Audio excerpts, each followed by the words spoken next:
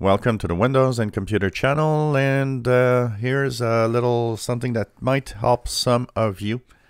It's important. If you have no problems, you don't do anything, you don't touch anything, and you do not remove whatever I am talking about here.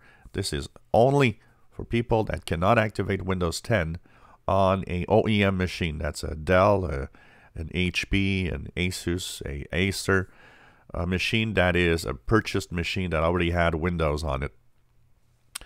There is a little something that might affect some of you if you, for example, would reinstall Windows and need to activate. And this goes all the way back to January when there was a cumulative update with bug fixes. One of the bug fixes was to help people that had OEM machines fix a activation problem. So some of you in January, after the bug fixing update, started to see that your machine was not activated anymore and that it didn't work. And you know, when you reactivated, it would deactivate again. So they fixed the problem about the machines that were deactivating, but the problem is that it created an area where if you are not activated and that update is installed, you cannot activate.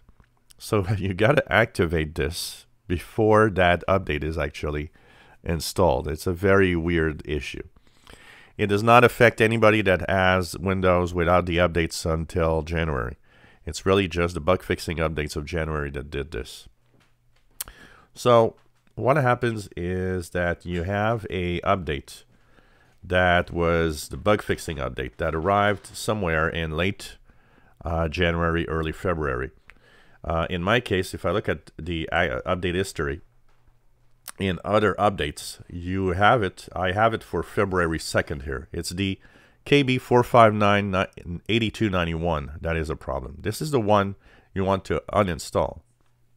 Problem is that if you go through uninstall updates, that update does not show up in here for most people.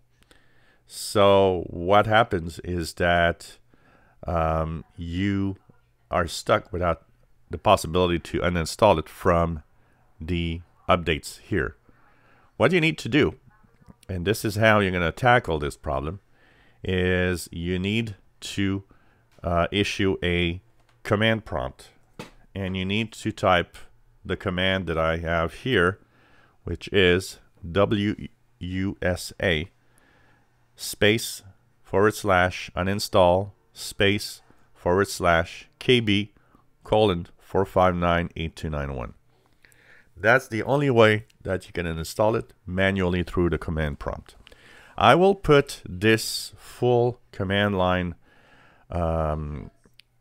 command here for uninstall in the description below the video, so you can just copy and paste it in your command prompt and actually uninstall it. What will happen once this is uninstalled? What you're going to have is the ability to finally activate Windows 10 again, because it will understand that you are a valid key. Because the problem that it gets with this error is that the key isn't valid and that the digital key cannot be activated because it's not a valid key. So a little thing that you need to do is here. So once again, this affects only a small number of people with OEM machines and specific OEM machines. Once again, if you have no problems, you don't do anything and you don't touch anything and you don't uninstall anything. This is only if you are in Windows 10 on a OEM machine, you reinstalled or something happened and you need to activate Windows and it says that it's not a valid digital license. Uninstall this update and activate. Your machine will activate once this update is gone. If you enjoy my videos, please subscribe, give us thumbs up. Thank you for watching.